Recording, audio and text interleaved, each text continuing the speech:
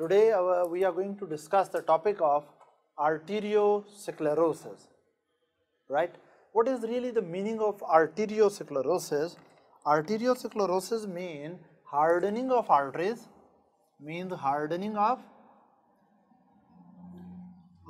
arteries,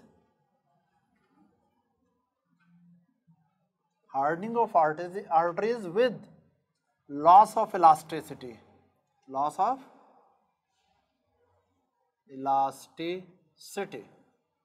It's a general term. Arteriosclerosis means hardening of the arteries with loss of elasticity. Now, there are different types of arteriosclerosis, right? Broadly speaking, we can divide it into three categories.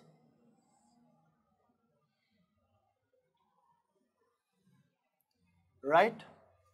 The number one is Monkeyberg medial calcific sclerosis. Monkeyberg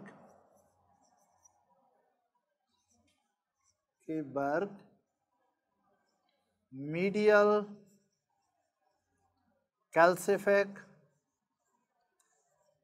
sclerosis,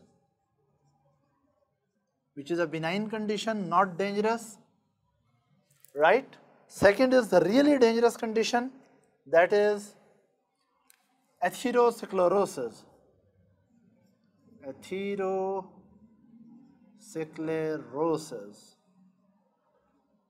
You know, atherosclerosis related complications are the #1 cause of death in the Western world. Atherosclerosis is such an important clinico-pathological condition which involves the arteries, right, that almost 50% of the death in the Western world is related with the complications with the atherosclerosis, right? And third condition which is worth mentioning is arteriolosclerosis. It is smaller vessels, arteriolosclerosis.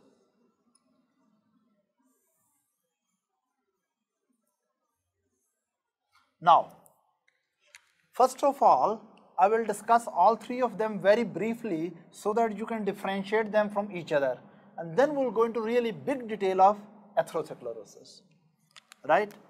So first of all, the most benign condition. If you really want to have any one of these, pray for this one. This is the best to have, right? Why? Because in Monkeyberg medial calcific sclerosis, what really happens that in the medium-sized arteries, there is a problem involving the medium-sized arteries, right? Like radial artery, ulnar artery. Common examples are radial arteries or ulnar arteries. There is involvement of media. You know, vessels have three layers. There is intima, innermost layer, intima, and under the intima there is, yes please, there is media, which consists of smooth muscles and some elastic tissue. In elastic arteries and medium sized arteries, it's mainly smooth muscles, right? So this is media, and then under the media, outside the media, there is adventitia. Outside the media, there is adventitia. This is a medium sized artery, fine. And the problem, what really happens in Monkeyberg medial calcific sclerosis, there are patches of calcification. There are patches of calcification in the media.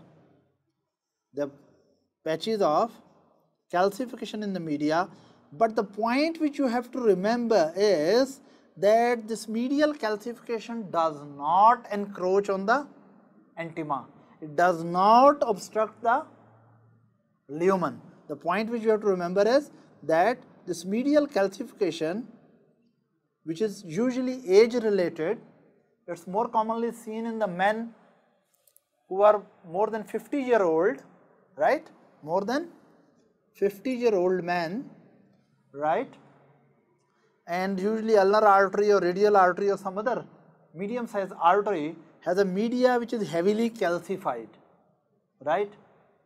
This is a calcific disease. This is a disease of media. It is not a disease of intima, because later on we'll talk about atherosclerosis, which is primarily a disease of intima. This is primarily a disease of media, right? In atherosclerosis, there are fibro-fatty plaque in the intima. There are fibro-fatty plaques in intima. Here in the media, we have areas of heavy calcification. But this calcification does not disrupt the intima significantly. Due to that reason, there are no dangerous complications in the lumen, right? And the only importance is that such vessels may be palpable. Is that right? They may be well palpable. For example, if you're this part of radial artery where you feel the pulse that is heavily calcified, of course you may not feel the pulse well, but you may find that there is a stiff pipe. Is that right? And how do you check? You occlude the, what is this artery? Brachial artery. And still you will find that even though when you occlude the brachial artery, you cannot feel the pulse, but you still palpate the wall of the radial artery, which can be rolled under your fingers. Is that right? It is not a dangerous condition. Again and again I'm repeating it, right? And sometimes if you take an X-ray, on the X-ray you may find multiple calcified patches along the line of the artery. Is that right? And that's all about it.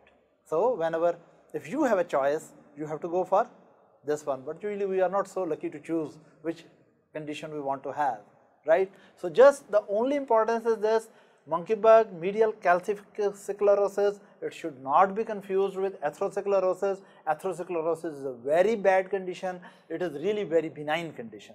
Is that right? Atherosclerosis is a intimal condition. This is a medial condition.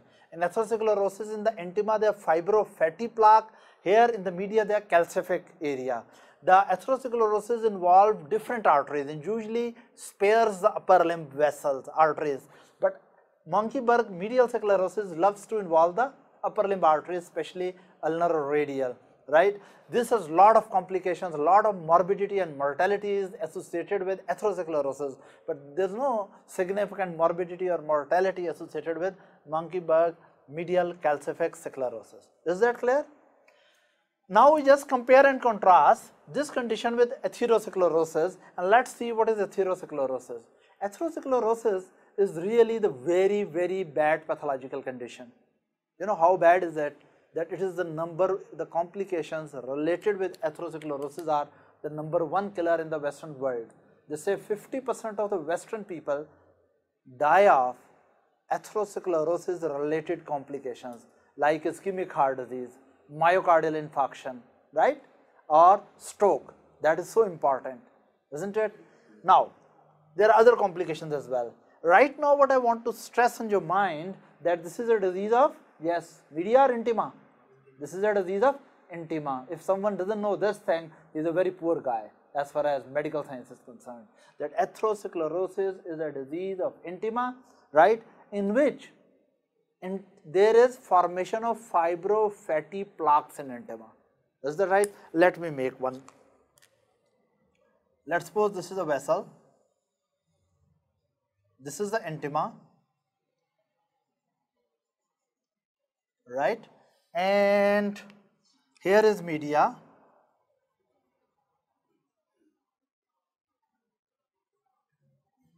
Here is media of the vessel. Now, atherosclerosis involves elastic arteries and medium-sized muscular arteries. Elastic arteries mean, which are the elastic arteries? Write it down. Elastic arteries are aortic arteries, carotid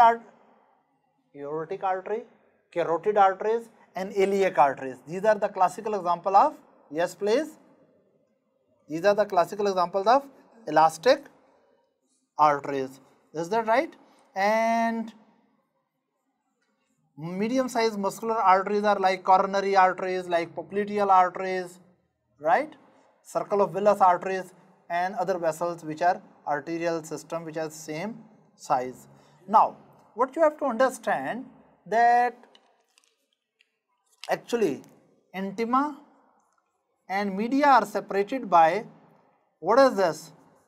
Internal elastic lamina. What is this? Internal elastic lamina. And media and adventitia are separated by, what is this? External elastic lamina, right? This is internal elastic lamina, and what is this? It is external elastic lamina. Is that right? Now, and of course, outside the external elastic lamina, what is this? Yes, connective tissue layer outside the vessel media, right? And this is your, what is this, please? Adventitia. Now, actually, this is the fibrofatty plaque.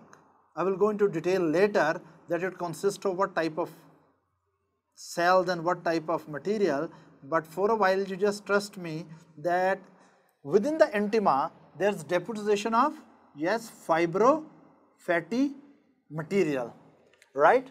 And this fibrofatty material which accumulates in the intima of elastic arteries and medium sized muscular artery, this make a protrusion in the, yes, in the lumen and may obstruct the lumen, and at the same time it may lead to secondary degenerative changes in media, right? This fibrofatty plaque of the intima may lead to secondary degenerative changes in media, but primarily, okay, then I can just to show you the secondary changes that we can see that here elastic lamina is somewhat disrupted, and this fibrofatty plaque is really pressing on the media, and some media is degenerated over here, right? Some media is degenerated over there.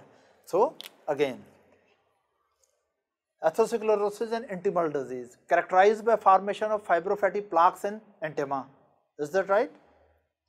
And it secondarily lead to degeneration of media as well as it occludes the vessels.